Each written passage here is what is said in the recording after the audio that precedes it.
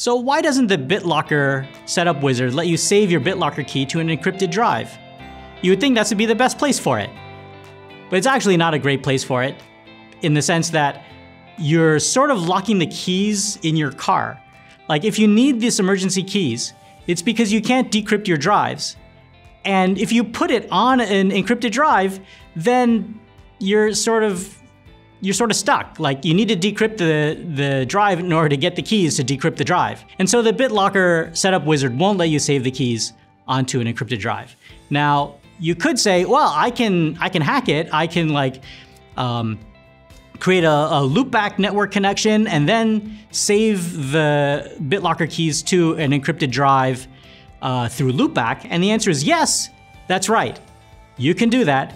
You just locked your keys in the car. I hope you're having a good time. This is not a security vulnerability in BitLocker Setup Wizard. He's doing his best to stop you from doing something silly, but if you really set your mind to it, it's just gonna say, okay, fine, do something silly.